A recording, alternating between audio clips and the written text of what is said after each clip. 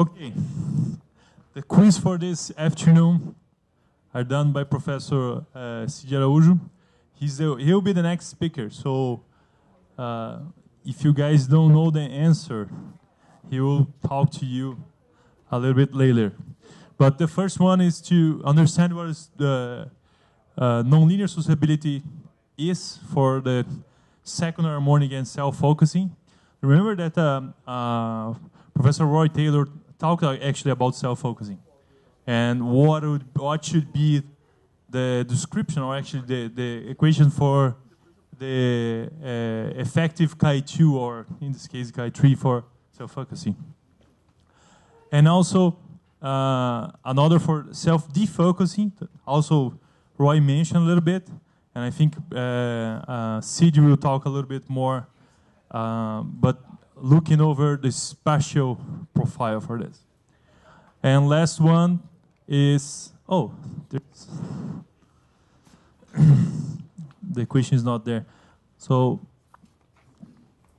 I will put the answers for all of them, the first two, but you have to find out how you get to that. Okay? And the last one is you have also to show the effective susceptibility. Okay? Again, for the first one that do this, you'll get a prize. Of course, is our t-shirts. We have a bag of t-shirts.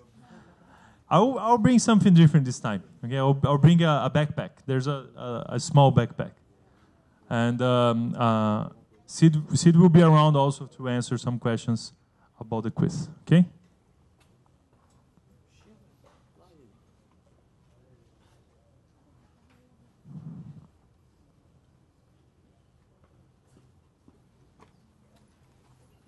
And once more, let me announce the people that should talk to Simone.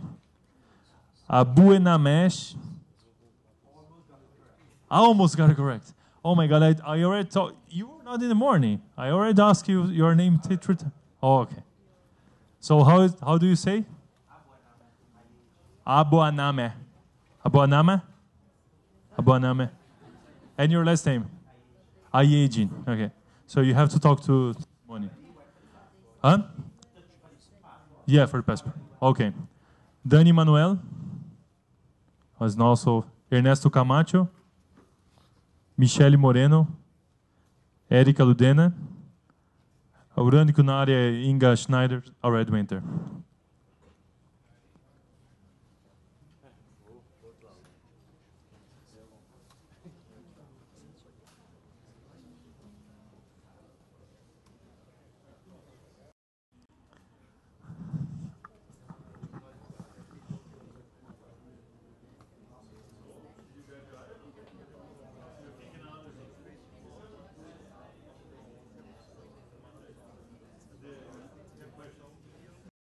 No answer yet? Professor Cid is willing to give you presents, and you guys are not helping him. In the meantime, I will give you guys your insurance for those that sign up for the insurance. So I'll call some names and I'll give you the insurance. So Alba Jumbo.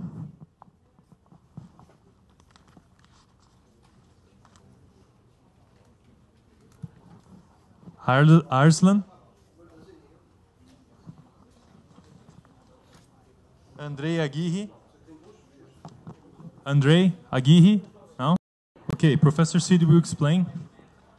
And then he'll go on from all his lectures.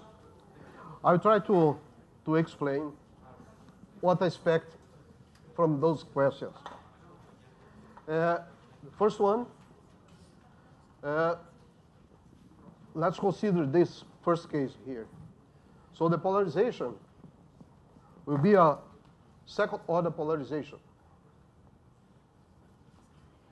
Like that.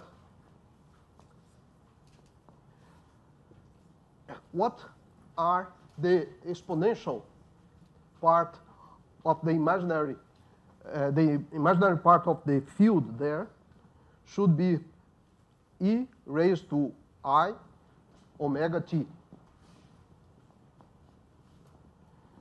So if we want to create a polarization there, so we have an oscillation with a 2 omega, okay? So we have to put here the amplitude of the field twice times 2 I omega t. However, the susceptibility which was calculated by Paul in the first class was related to one anharmonic oscillator which was in vacuum. However, if the oscillator is inside a medium, there is the dielectric function around the oscillator. So the field which the oscillator will feel is this one multiplied by this factor L. So in this case, I have the local field. And that's the local field which generates the polarization. So we have to multiply this by L squared. Okay? However, this polarization will create a beam, an electric field, which oscillate at 2 omega. Since this polarization is inside the medium, this field should be multiplied by L. So the effective susceptibility should be chi2 times L squared times L. Okay? So it comes to L cubed. In this case, it goes like that. In this case, we have these modules. Why? Because we have a susceptibility which is generating of nonlinearity in the same frequency. So this susceptibility here should be written like that. Chi3 of omega, omega, minus omega, omega. So I have to multiply not by the square or by the cube of the electric field. I have to multiply by field E star and E. Okay? This one comes with L times E. This one with L times E star. And this one with L times E. So I have square modules of L times L. It generates a polarization like in this case. So I have to multiply again by another L. So the result is this here with the modules. Okay? So I put this question just to emphasize that the susceptibility depends on the frequencies of the fields that we are combining. Okay? If I look, for example, for the third harmonic generation, I should put omega plus omega plus omega. But in this case, I'm generating a response at the frequency omega. So I have to put this star in here. Okay? Second question. I have two beams which overlap. This is the strong and this is the weak beam. And N2 is negative. It means that this region, in this region here, the total refractivity index, N0 plus or minus modulus of N2 times I, is smaller than here.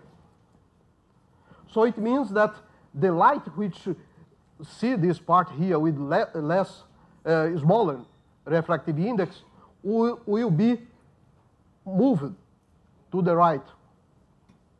But this part here feels the same N0 as before.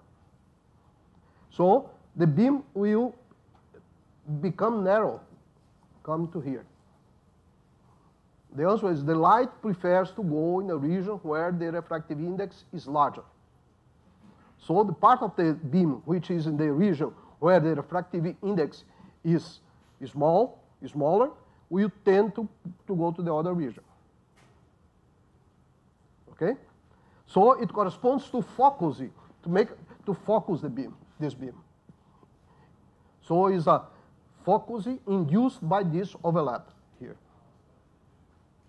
If I put another beam like that, which is not in here, but suppose that I put another beam like that, then I will make the beam more narrow. And it goes, if the two beams here have the same amplitude, so the beam will propagate narrow and along this direction without overlapping with the strong beam anymore. Try to go far from the strong beam. And the third question, that's what's called cascaded nonlinearity. I did not talk about that, but I wrote this question when Lazar was speaking here. He said, well, if you want to have a nonlinearity in the frequency of your laser, you have to go to chi3. That's what he said. Because if you are with chi2, you have a response in 2 omega. But that's not true. What I'm showing here, what I'm proposing here, he forgot this case. He already worked on this subject before. Suppose that I have a very efficient second harmonic generator. So I have a chi2, a strong chi2. So we may have this process here. And then we generate 2 omega. But if 2 omega is too strong, so this omega can go like that, this 2 omega, and then can generate 2 other beams. Okay? So what I'm doing here, I am mixing 4 times the incident field. This one was annihilated, this one was created, so they have opposite signs. Okay? That's one possibility. Another possibility is this one here. Suppose that I have omega in here. Then I generate something else, omega 1. And then I generate something here, omega 2. But suppose that omega 2 is too strong. So I can have this process in here, omega 2, omega 1, and then I generated omega. So I have these 4 beams creating frequency at omega. And what I have here is chi2, chi2. The amplitude of this beam will be dependent of chi2. So when it enters here, this beam has an amplitude multiplied by chi2. So I'm going slow. The field at omega 1, it is calculated saying that we have chi2 times the times the incident field square. Okay? Now you take this field here, and the other one, E of omega 2, is chi2 times like that. But this susceptibility is different from this one. This one is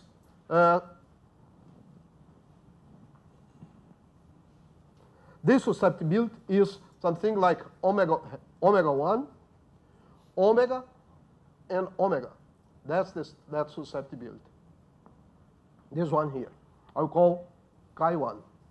This other one is chi2, omega 2, omega, omega. I'll call chi2. So we create this field here, which mix again with the other field. So I have to write here that the field which is generated here is equal to E of omega 1, E of omega 2, times susceptibility. Which susceptibility? The susceptibility that is associated to this, that creates omega. So this one here is chi2 of omega, omega 1, omega 2. Okay? So when I put here, now, chi2 here, and chi2 here, so I have three times chi2. But I'm sorry, this is the polarization. Okay? And this field here has omega 1 and omega 2. This field goes, yeah, so you see, we have omega, so I will expand this, okay?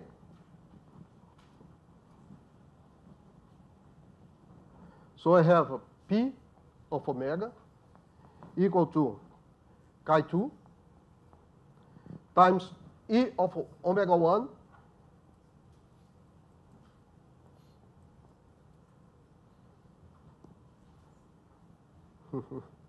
this is this part here, okay?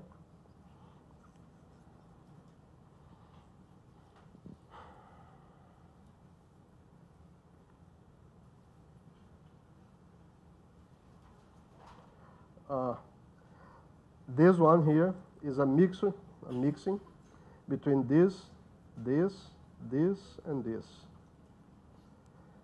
Oof. So I have 4 fields. Something is wrong here. Okay? It's missing one chi. And again here I have this minus omega 1 and minus omega 2 because I have the opposite, okay? And this is minus omega. So I have to put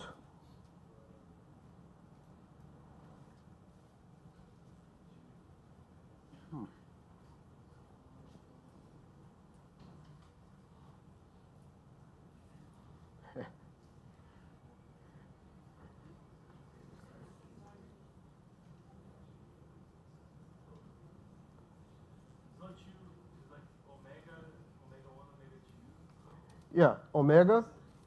I have to write everything again. Yeah. You're thinking about prohibition at omega. Yeah. Yeah. So I have here, the first case, I have P of omega 1 equal to chi2 of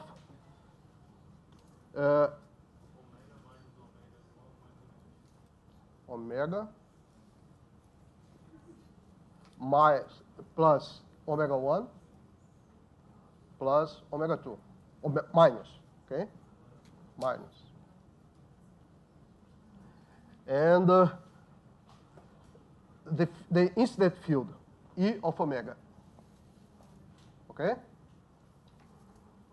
So this polarization creates a field which is frequency omega 1. And so I have this field created there.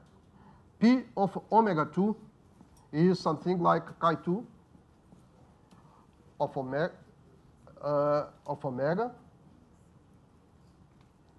minus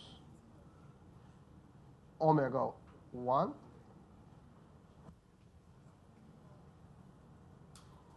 That means like omega 1 plus omega 2 minus omega, huh? Is that correct?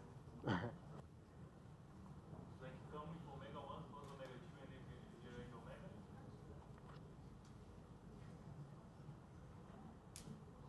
You say minus omega 1 plus omega 2 minus omega 2. No. Yeah. No, this one should be omega 2 in here. Here is omega 1. Here is omega. And here is minus omega 2. Okay? Omega 1, so I need omega, incident omega, minus omega 1, generating omega 2. Okay? So the other one Okay, then I create this field at omega 2, which is going to combine with omega 1 again. So I have, I'm going to create this field here at omega. So I have P of omega is chi 2. I'll put here later the thing. And then I put here E of omega 1 times E of omega 2. And then, what else? But then you already have it, because it's like chi3 exactly for chi2 squared. Not Also omega, comma, omega. You could change all the signs from the first one to the last one. no, yeah. Look, this one generates this frequency, this field at omega 2. Okay? This one generates the field at omega 1. So this one goes with a chi 2, proportional to chi 2. This one goes proportional to chi 2. And then when I put here, when I substitute here, then I have, my problem is that, There's only chi2 there. yeah. Did I copy wrongly? No, I think that you are completely right. I'm wrong here. So let's start the class, then I correct that, okay?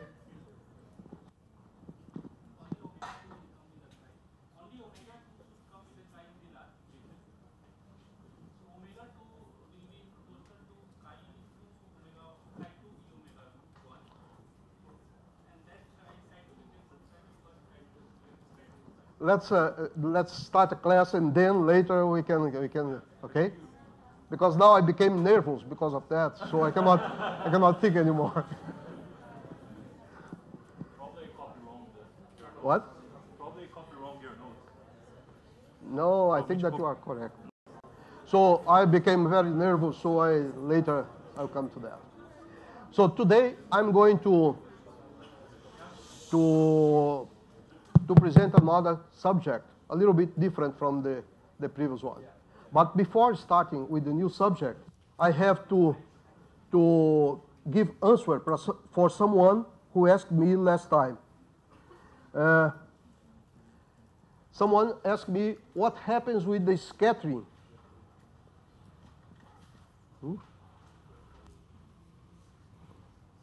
What happens with the scattering of light? Why I did not consider. Something is wrong with the computer now, it's blocked. Tiago, I need your help. Tiago, I need your help. What's this? What? No, it's something is wrong here.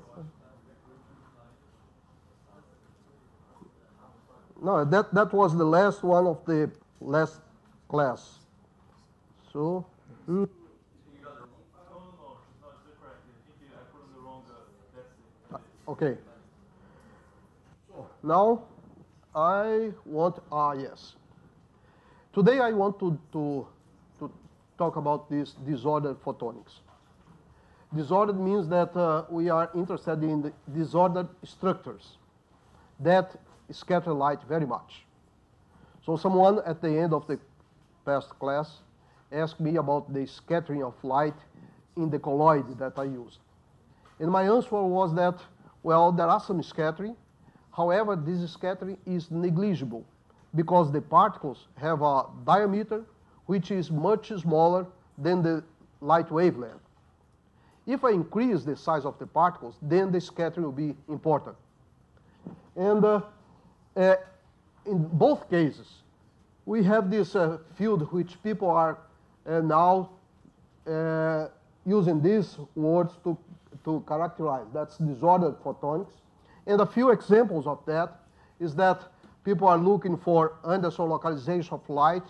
That's localization of light in a way equivalent to the localization of the wave function of electrons in a solid. There are some interest in imaging through a scattering medium. You want to make a picture of something that's happened in a medium which is completely scattering, like in a, how you say neblina in English? Fog, in fog. You may be interested in optical nonlinearities.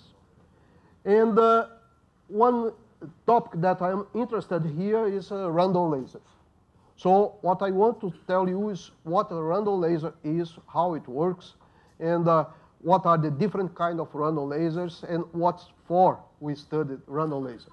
But before that, I want to comment about this question that someone there, I think it was you, asked me, is that how to measure the refractive index of a medium which is scattering light very much.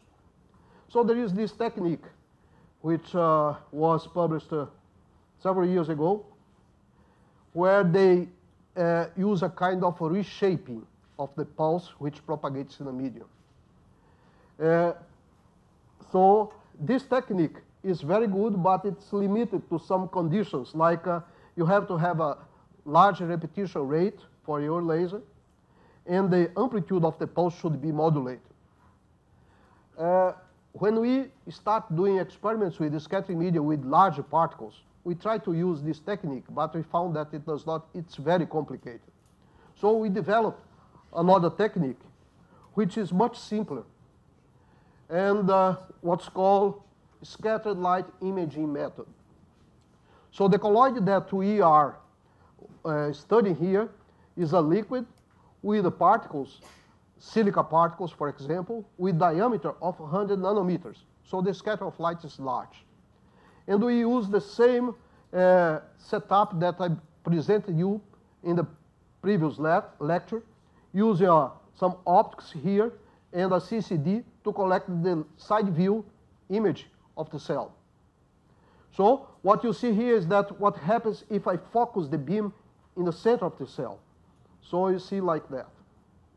And then there are two parameters to consider here. One is the beam waist, and the other one is the angle, the divergence angle of the beam.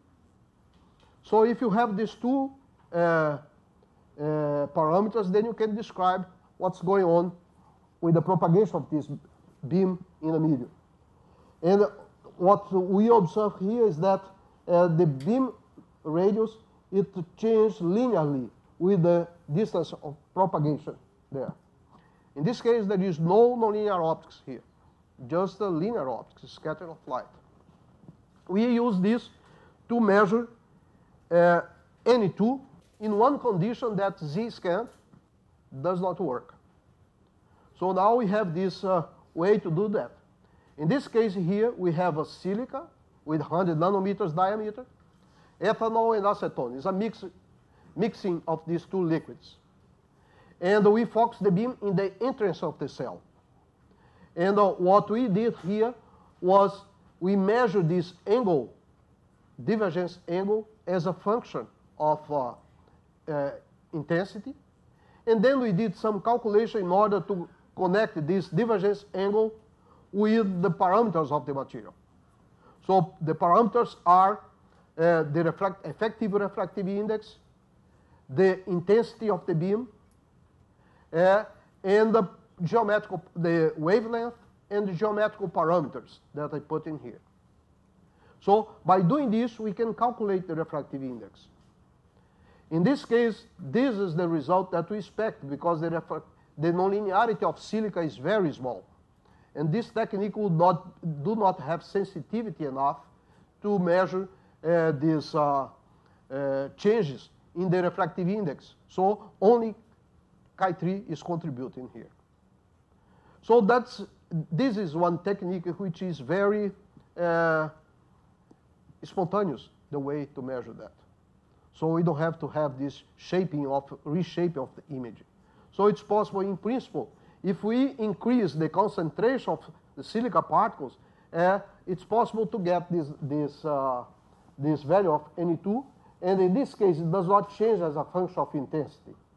So by doing this, we can get answer using this technique by changing the filling fraction, the volume, the relative amount of these liquids, and get the nonlinear refractive index. So this is the answer for the question that she raised in the last class. Okay. I'm sorry? It will be very complicated because you have to couple your light in your film and put your camera somewhere. In principle, yes, but it's difficult. Okay, but from my point of view, this is the simplest way to measure the nonlinear refractive index in a scattering medium, in a highly scattering medium. Okay, so we start the class of today.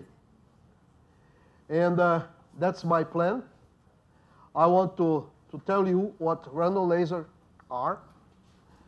So I have to tell you a short story about that. And then I'll show you some applications. And so let's start with a little bit of story. And first, what a random laser? It's a very special kind of laser where there is no optical cavity. The optical feedback is due to light scattering by particles in a medium which there is a gain and there is the particles to scatter light. So these particles act like a lot of mirrors inside the liquid which I'm interested in, or mirrors inside the gain medium, which could be not only a liquid, but could be also a powder. We can arrange this material to operate as a one-dimensional laser, two-dimensional laser, or three-dimensional geometry. Okay? So it can be used as in a waveguide, in a membrane, colloids, etc. So let's compare what a conventional laser and what is a random laser. So this thing you know very well.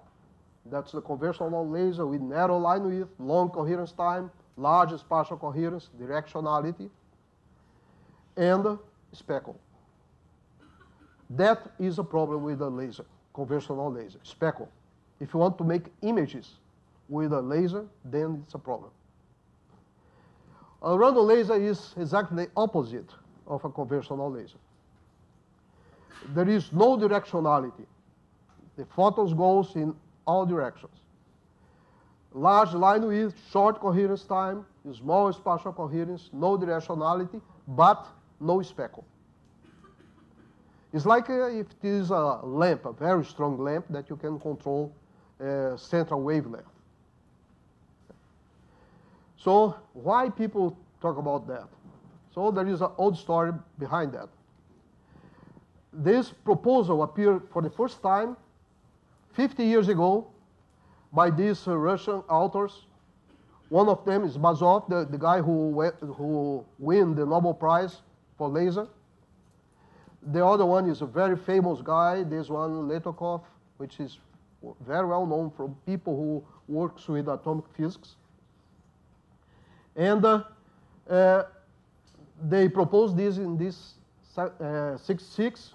And a little bit later, Letokov said that that would be an explanation to describe laser emissions from astrophysical molecular clouds. The first unambiguous demonstration of this kind of laser appeared in 1994. There were some papers from Soviet Union during this period, but the lasers that they demonstrate were not efficient. So this one was the first one which was really efficient. And at the same time, this guy from Holland, he proposed to call it random lasers. This is the original random laser. What they did was to look for rhodamine emission in a colloid containing titanium dioxide nanoparticles. So what you see here, that's the original picture. At that time, people had to use Polaroid camera. So that's a Polaroid film. And here you have a cell with rhodamine in alcohol. And you see this green beam produces some luminescence in the cell. In this case here, we have the same cell, same concentration of rhodamine, same intensity of the pumping beam, but they put some particles,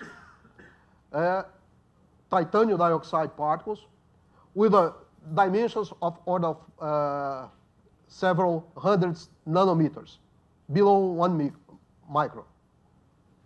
And they could control this concentration, and they observed the following. This is the spectrum of rhodamine when they use a very small intensity in here. So that's a broad spectrum, as everybody knows. In this case here, that's the spectrum when they are pumping with large intensity. So the intensity grows very much, and then I reduce by a factor 100 in order to be in the same scale. So there was a narrowing of the line width, and the intensity increased. And if you measure the intensity as a function of the energy of the pump laser, the energy of the pulses of the pump laser, you see that there is a change in the inclination, in the derivative of the curve like that, which indicates that for some intensity, there is a threshold in here. If we do not put these titanium dioxide particles here, the luminescence would not change much. It goes like that. So we have here the two main ingredients of a laser. There is a narrowing of the line width, and there is also a threshold, a kind of threshold. Two things. The narrowing is not so large as in a conventional laser. Second thing is that this is not so abrupt as in the conventional laser. However, the two ingredients are here. Okay?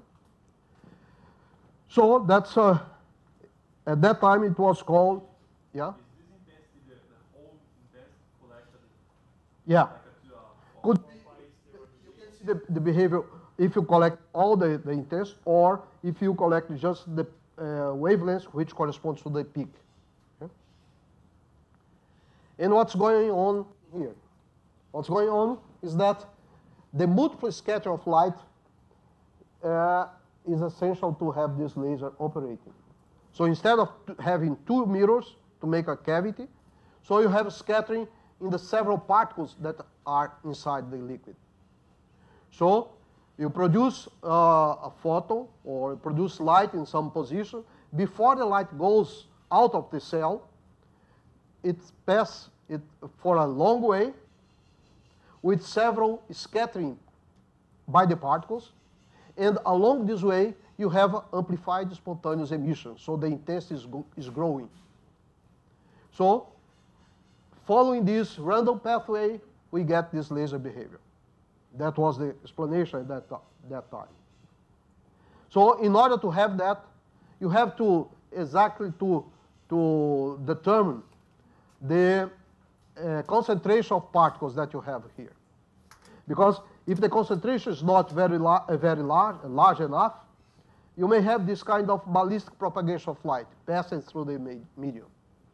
If you have too much particles to scatter light, then you have this behavior here, but you may have not much light going in other directions.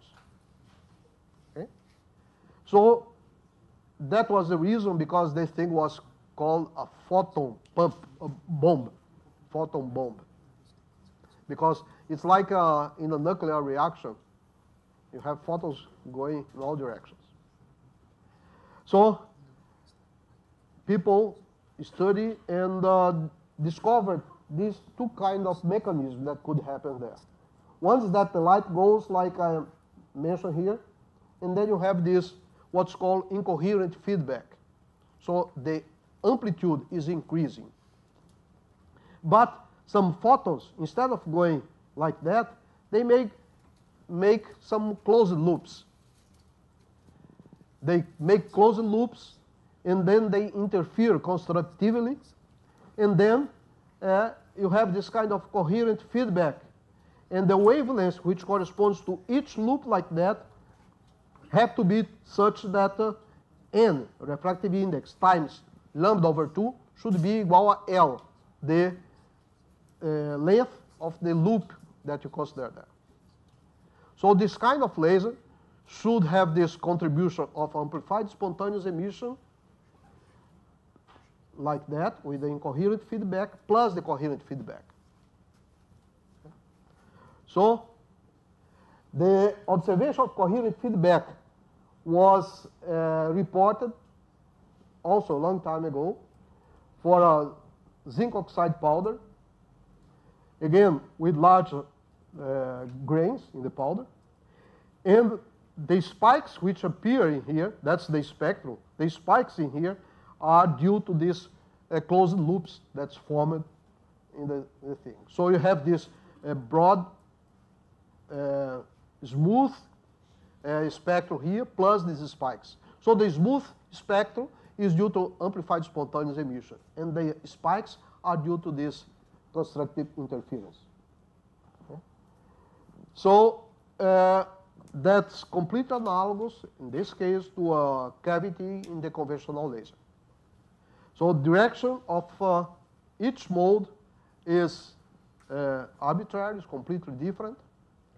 And more recently, people were able also to control these several modes in order to produce mode locking of this laser. But I'm not going to go into these details. So that is a picture from this report here. So you have a random laser, which can operate with an incoherent feedback or coherent feedback. So it's a laser which does not have a speckle, so it's good for imaging. The conventional one is not good. But there is no directionality. So from 1994 to 2007, no one proposed a way to have directionality for this laser without using an optical cavity. There were a few trials, but people did not do that. In 2007, we found a very simple way to have directionality of this laser. We use one of those hollow fiber that was presented here by Philip Russell before. We took this colloid, we closed the hollow tubes around, and then we put this colloid inside there. We had to close here in order to prevent the colloid in the tubes around the central hole. And by doing this, we have a refractive index in the core which is larger than the refractive index of the cladding. The refractive index of the cladding, it depends on the glass and the air which are inside the hollow tubes. So we could have here a refractive index of 1.45, something like that, while in the cladding we had 1.3, about that. This fiber had this characteristic, the central part, it had a diameter of 10 micrometers, and each tube around 3 micrometers. And then we pumped this laser transversally. So we could have this random laser, but the light which is emitted is confined along the axis of the hollow fiber. Two feedback mechanisms. One is the total internal reflection because of the difference of refractive index. And the other is the axial feedback that's due to the multiple scattering of light. Okay? So we have here this, what was the first random fiber laser. And here is a resume of the results. The different colors are for different intensities, pump intensities. And what you see here is that when I when we increase the intensity, there is a narrowing of the line width. These are normalized intensity. So at the same time that there is the narrowing, there is an increase in the amplitude, in the peak amplitude of the emission. Here is the behavior of the line width as a function of the pump intensity, which comes to from 24 nanometers to 5 nanometers. It's not a large reduction like a conventional laser. And here you can see that there is a threshold as we increase the peak. So at this time, we calculate this figure of merit for this laser, which is given by the threshold intensity, density of dye, and density of scatters, particles that are inside. This, the inverse of this. And this laser was, at that time, at least 100 times better than the conventional random laser. Not the conventional laser, the conventional random laser. Okay? So this paper appeared, I think, in the correct time, because from there to now, many people have been using this kind of geometry to study this kind of random lasers. And to give you an idea that how this field has been increased, I put here a reference for reports from different groups. Those reports are review papers that indicates that there are several large literature that in such a way that we have in 2 years at least these 4 review papers. So after that, people discover how to do random laser in a fiber. That was not mentioned before. There are 2 proposals, original proposals. In one of them, which was developed in Canada in laboratory of Raman Kashyap, who will be here next week. What they did, they took a fiber doped with erbium, and they put Bragg grating in the fiber. But instead of put a Bragg grating, a conventional Bragg grating, they put a random Bragg grating, in such a way that the grating is scattering light, but in a random way. So they were able to operate this erbium fiber laser, random erbium fiber laser. So at about the same time, a group in France did the same kind of thing. So that's a story of this thing. If you want to know about what happens from 2007 to today, at least to last year, you may see those reports, this review paper by those people. In particular, these people in here, they are applying this for random lasers, which are made of several kilometers of fiber. So they are very much interested in communication. I cannot tell much about that. I do not work on this field of communication, but it seems that it is an important step because they are published in several journals of large impact factor. Okay, so now I will give 3 examples of laser which is not in a fiber, just to give you an idea that you can use different materials to obtain that. One of that is this random laser made of a piece of plastic, of a polymer. What we did here was use silver nanoparticles, the ones that I mentioned 2 days before, and we prepare kind of polyester or PMMA with these particles and rhodamine. And then we develop a new way to prepare that in such a way that the particles are nucleated inside the polymer. And then we could operate these lasers with a threshold well-defined, a reduction of line width, and that's the laser is just a piece of plastic like that. And the color depends on the dye that we put inside. Another thing is that you can make a laser with a flexible material.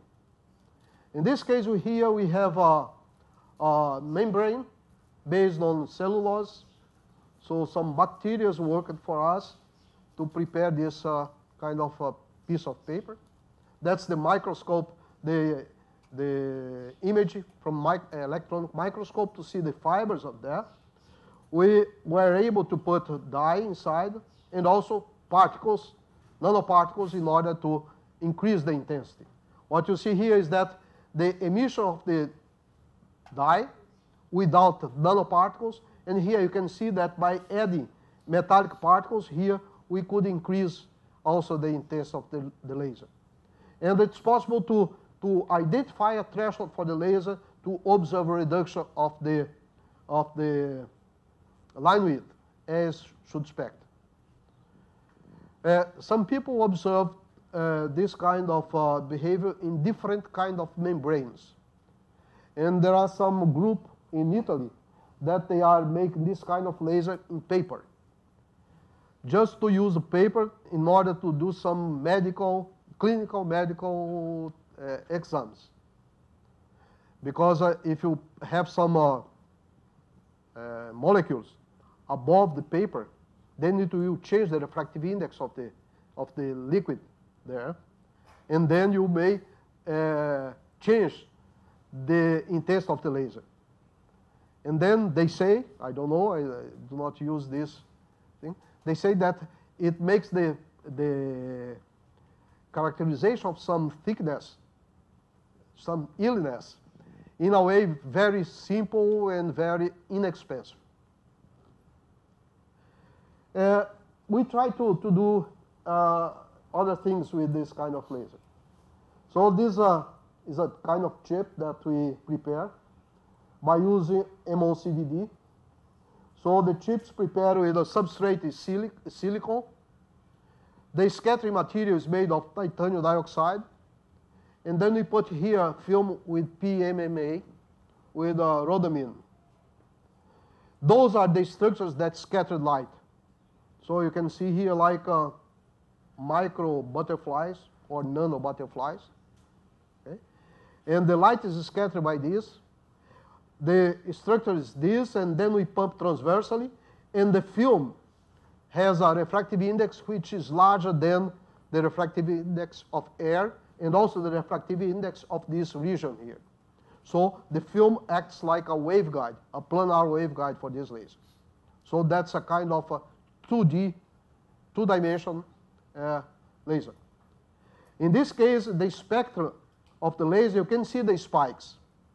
The spikes give you, you can be sure that you have a laser in here because it is due to these several loops, closed loops that you have there.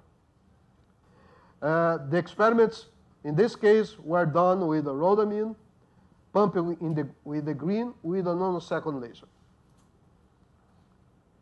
So now we can say that we can observe radon lasers in different geometries with different kind of materials, like colloids, powders, membrane, fibers, or chip like that. So I'm going to show you some examples of things that other people did. For example, this group here in US, they use this kind of laser to make diagnosis of cancerous tissues. Because in the regions where you have these cancerous cells, the scattering is different from the other part.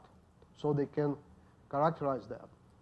This group here, which is also in US, Purdue University, they use that to characterize nanoscale structural change in bones. So a small fracture in bones generate holes that if you infiltrate some dyes there, then you have this scattering behavior that I mentioned before. So they could characterize this using this kind of radon laser. And this group in particular, they have several medical applications for that. But it could be present in other systems. For example, the guy who was in the first paper that I mentioned in 1966, Letokov, he died 2 or 3 years ago, but he continued work with these astrophysical lasers. And you can see that's one of the review papers that he wrote. There is a book on astrophysical lasers. And more recently, the group from Nice in France, they demonstrate a cold atom random laser, which in some way mimics what's going there in astrophysics. A vapor, a disorder, producing emission of random laser. So that's a very broad field with applications in different possible areas. And here is a kind of a timeline of this. So the work before 1994, there were the theoretical proposals, some demonstrations of powders doped with neodymium in Soviet Union, but the lasers were not very efficient at that time. In 1994, there was that paper that I mentioned in Nature with particles of 250 nanometers with rhodamine. And then from there, then you have this variation of different kind of laser media, like tissues, polymeric solid state, semiconductors, polymers, liquid crystals, silver nanoparticles without any other material around. These random fiber lasers that now is of large interest, etc. So that's the timetable for this evolution of this random laser. And then I'm going to show you some recent examples. First, applications. This group from Yale University, they demonstrated that you may have a very good imaging using this in comparison with the conventional laser, just because there is no speckle for this. And what you can see here and to compare. So they have these standard films, and they did this experiment like that. They have a light collimated passing through scattered film, and here this one of these films, this position. So they identify the image which is transmitted through the film. And they did that with different sources. You can see here one obtained with a light emitted diode, with a random laser, with a broadband laser, and with a narrowband laser. And you can see that this image has a much better resolution than the one with narrowband laser. Same thing in here. This is the helium-neon laser, the image collected with a helium-neon laser, and here is with the random laser. So in the two situations, they change exactly the order of the film and the scatter. Random laser is better. So this group is investing in this kind of process, looking for different kind of images with better resolution now. Again, some review articles. These are not related. The ones that I mentioned before was related with random lasers, random fiber lasers. This one is a general, although there is someone for random fiber laser in here that I mentioned before, this one I mentioned before, and the two new ones. So there is a large literature now on this field, which seems that will continue for several years. Then I'm going now to present some new results of our laboratory on this area. And in this case, first I'm going to present some lasers which emits light with a wavelength that is smaller than the wavelength of excitation. That's called upconversion random laser or anti-Stokes random laser. And again, to contradict what Lazar said, in this case, I'm very much interested in a material which absorbs very much by two and three photons. Okay, he said that. Were you here? Yeah, he said, well, if you have a good absorber, send to me because you don't want good absorbers. Here, I'm showing that we want good absorbers. So the first example is this. Is a 3-photon excitation of Hunt-Stokes laser using a special organic dye. So what we have here is a turnable OPO operating 150 femtosecond. We pump the liquid which is inside this cell, collect the light, and analyze with CCD. In this case, the singlet that's pumped is this one here, which is, we reached that level by absorption of 3 photons. No resonant absorption of 3 photons. I mean, there is no real level in here. So 3-photon absorption goes to that singlet state there. So there is a relaxation to this one here, and then emission of 560. You see here the absorbance of this liquid. We pump in this position here, and we look for laser emission at this position in a wavelength such that the absorbance is negligible. So by doing this, we pump a laser with 1.3 and obtain laser in the 560. And again, in this case, when you study details of the spectrum, so you can identify that in this case, we have both effects. The effect of incoherent feedback and coherent feedback. This coherent feedback originates these spikes that you can observe here. If you do the measurement with a single shot, you can observe this. If you integrate several shots, you see a profile smooth like that. But what you see here is that both feedback are present. In this case, you see that the line width goes from there to here at about 18 microjoules, pulse energy, and here the threshold for the intensity. So this is a laser, random, operated femtosecond. Pumping with femtosecond. And the time duration is of the order of hundreds of femtoseconds. In this case here, we did the same kind of experiment with the powders of zinc oxide.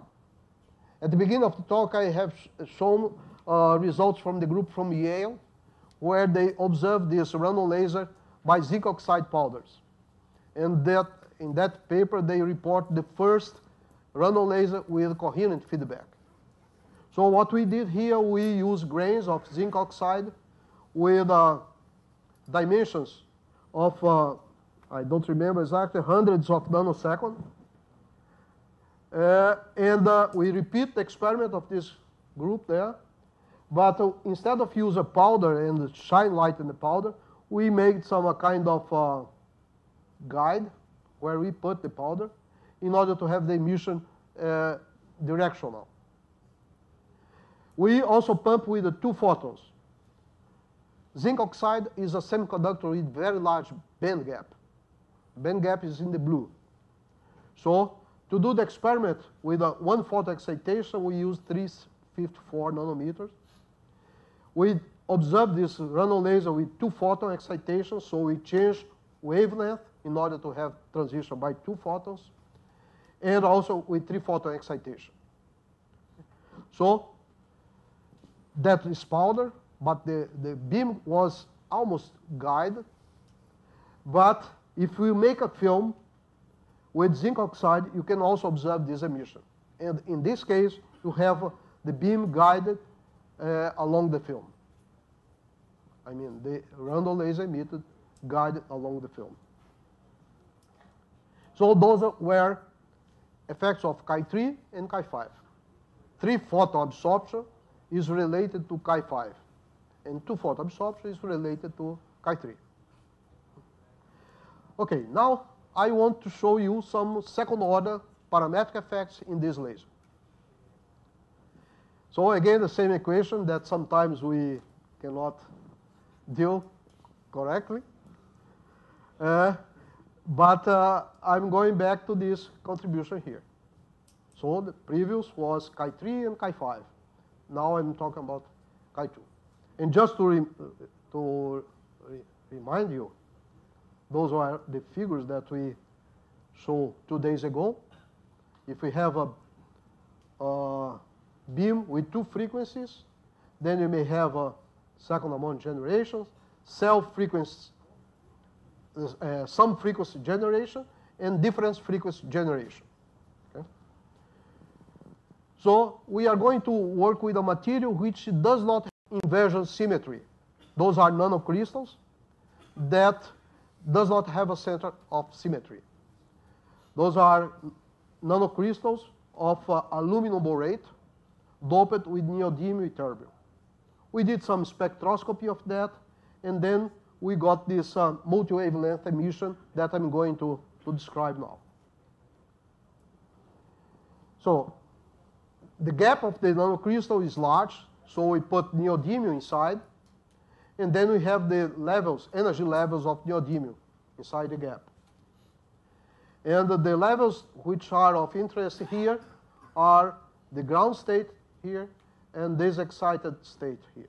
So we pump with 806, which is a very large absorption cross-section, and observe this neodymium laser in this transition, which is the usual transition, 1.06 microns. The laser medium is a powder, and that's the distribution of size. So the maximum of the distribution is around 170, 180 nanometers of dimension. But there are some other which are larger here. You see here the spectrum, which corresponds to the transition from there to here, at low power excitation, the blue one, that was obtained with these 0.76 millijoules. The intensity was small. It was multiplied by 18 in order to put in this scale, in the same frame. Pumping with 0.9, you see this yellow, orange line in here. And if we pump with 1.02 millijoules, then we have this line very narrow. So this line here is larger than the emission at low power intensity by a factor which is 1 times 18. It's about 15 times larger. The experiment was done by pumping with a nanosecond laser, in this case. And this is the line width behavior and the intensity behavior. In this case, you see that the line width goes very fast, abruptly, around the spectrum, around the threshold. Okay? It goes from 1.2 something to 0.2 something. So it's a very abrupt change. And here is the behavior of the intensity as a function of the excitation pulse. Here you can see the threshold, the laser threshold, very well defined here. This corresponds to the position which is almost in this abrupt change here. So what I'm going to show now is that besides the stimulated emission, besides the light scatter, multiple light scatter which originates this laser, we could observe other nonlinear effects in here. And the linear effects that I'm going to show here is that it's possible this laser to generate second harmonic. That's called self-frequency, self-second harmonic generation. And it's also possible to generate some frequency.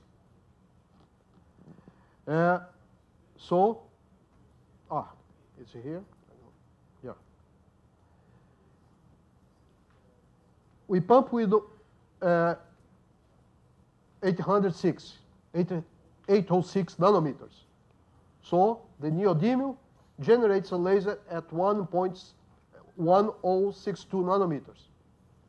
but that is enough intensity in order to generate the second harmonic. So from the powder, we see the second harmonic there.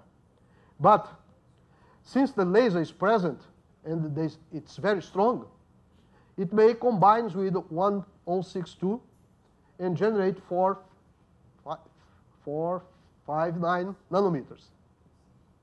And also the second harmonic of the pump laser is present. So that's a kind of multi-wave length laser, where you can see the three effects. And the relative intensity are shown here. So that's the self-sum frequency, and that's the second harmonic. And this is the excitation laser second harmonic that corresponds to this one here. And the behavior of the intensity with the energy of the excitation pulse corresponds to what we expect in terms of the number of electric fields, optical fields, which are presented. We did a little more with this material in order to optimize the behavior. So that one was made with a concentration of neodymium, which was about, it was 4%, is this one here. In this case here, we studied several different concentrations in order to study how the two effects occur here, the effect of random laser and the parametric effects, in order to identify which is the better concentration to have one effect or another. And what you see here is that the behavior of the intensity of the random laser as a function of neodymium concentration, and here the behavior of the self-frequency generation corresponds to the second harmonic, some frequency generation there. So by doing this, we continue with the experiment. Of course, we did not show this, send this originally to scientific reports, but that was the referee option. So the paper was in scientific reports. So I remember the comments in the lunchtime. So since we could have this second harmonic generation, then we try to observe a possibility to have a source which has a tunable wavelength. And the experiment was done with different frequencies, incident frequencies, just exploiting the resonance of neodymium. And well, this is the diffuse reflectance spectrum of neodymium, which allows you to see where are those levels there. And then we pump almost in resonance with those. And then we could observe random laser emission. And we could also observe the second harmonic. So in this figure here, we summarize the emission, total emission, due to the second harmonic of the excitation beam and due to the several parametric process which is occurring there. So that's the spectrum which is covered by this source. So this is a source which has a spectrum continuous, although the intensity are different in different regions, but we cover the whole spectrum here. So this is the first demonstration of a tunable random laser. Now I'm going to talk something that very fast. I don't know, perhaps I have 10 minutes more, 8 minutes, or it's okay? It's finished? Okay, so I go very fast. Ultra fast. Yeah. Several years ago, this group from Italy, they proposed what they call glassy behavior of light. What's the meaning of that? They found that this kind of random laser can be is analogous of a magnetic system, a spin glass of a magnetic spin glass. A spin glass, I don't know if you study this, is a material is a spin glass when the spins are frozen in arbitrary direction. Okay, the paramagnetic material, you have spins oriented randomly. Ferromagnetic, you have all spins oriented in one direction. Spin glass have a group of spins like that, another group like that, another like that, frozen in this position. So they made an analogy of the spins with the modes of this random laser. And so they proposed, that's a theory, they published several papers by doing a very detailed work on this glassy behavior of light.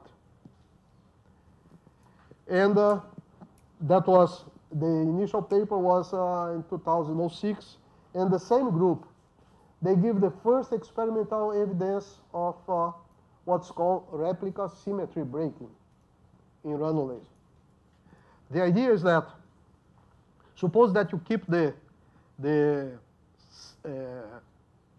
spins, and then you measure something related to the order of these spins different times without changing the spin system.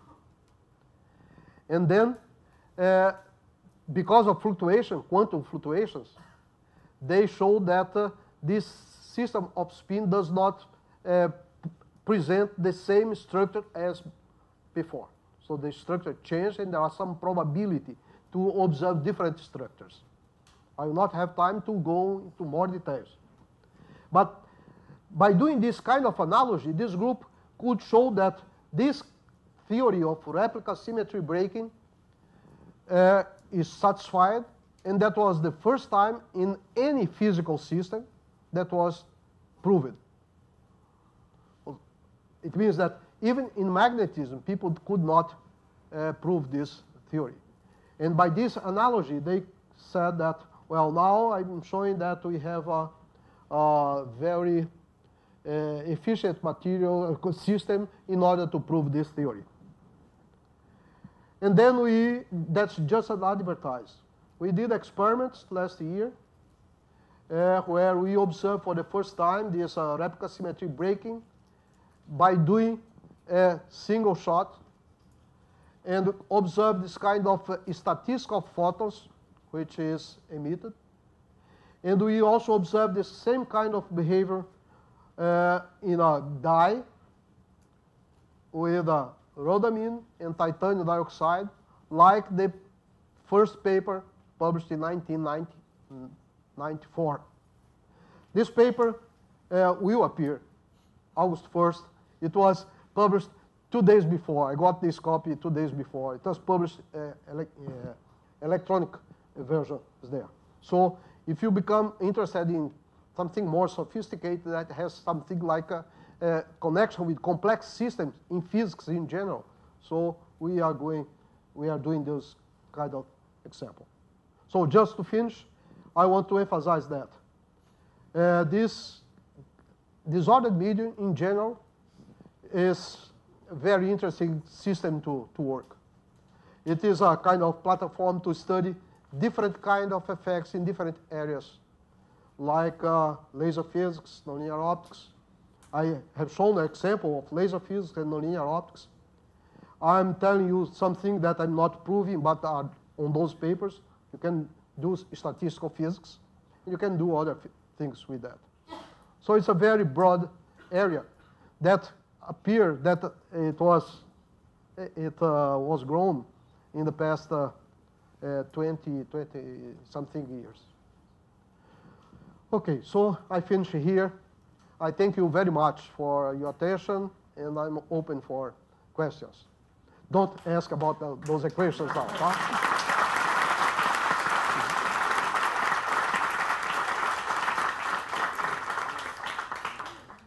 Thank you so much, Cid, for all your courses.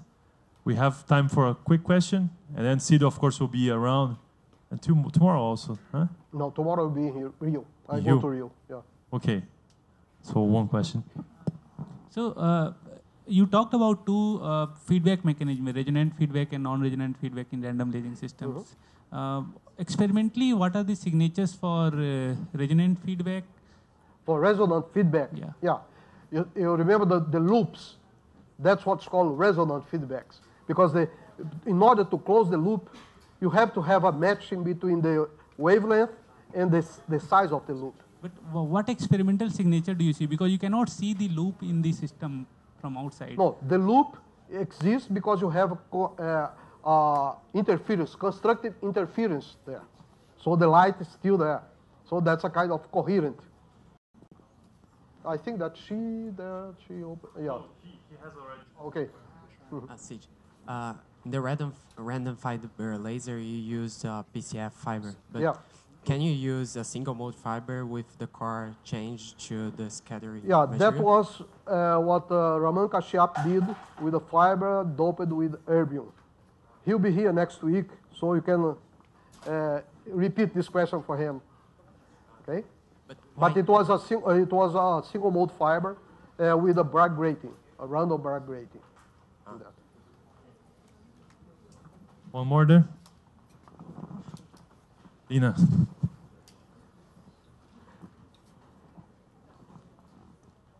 Professor, I wanted to ask, maybe it's a very naive question, but how do those samples be prepared with nanoparticles? Are those nanoparticles readily available from market and just mix, or there is a process to make them? I did not understand the rest of the question. How are the samples being prepared? It's chemical synthesis. I do not prepare these materials, but it's not complicated according to my colleague that prepares those. Okay, this kind of material, this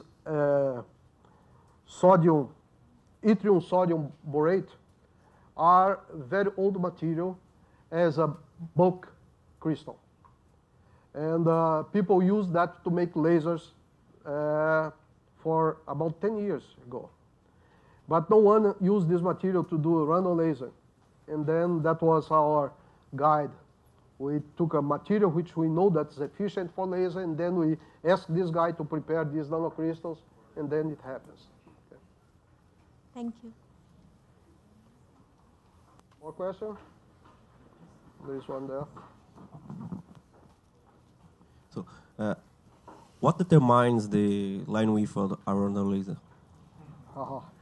Yeah, that's a very difficult question, huh? Because you have different. We have nanocrystals, and when I say that I have a 0.04 of neodymium, for example, that's an average. You may have nanocrystals with a different concentration individually, and then if you have inside the nanocrystals several neodymium ions, they interact, so they have a different line width. Again, the neodymium does not enter always in the same position in the crystalline structure. So it does not enter in the same crystalline position, so it changes the frequency a little bit. So these two effects combined make the line width to be large. Because I was wondering, you have amplification and you have a partial oscillation. I don't know what's the rate. Oscillation? Yeah, kind of a partial oscillation because you have some partial feedback. Okay. And if you increase the mean path, round trip path, you can decrease the line. That's make much sense, this question. I did not emphasize here that it's very important the control of the hotspot of the beam. The result depends very much on how much you pump in the powder. Okay, and you see, you have to have there is an optimal. You are here. I'm sorry. You're just setting up this. Okay, there is an optimum size that we discover experimentally. We change the position of the lens in order to minimize the threshold, in order to have this very good behavior of line width. Okay? This is very important. I cannot say everything. Okay, let's thank again Professor Cid. Okay. Thank you.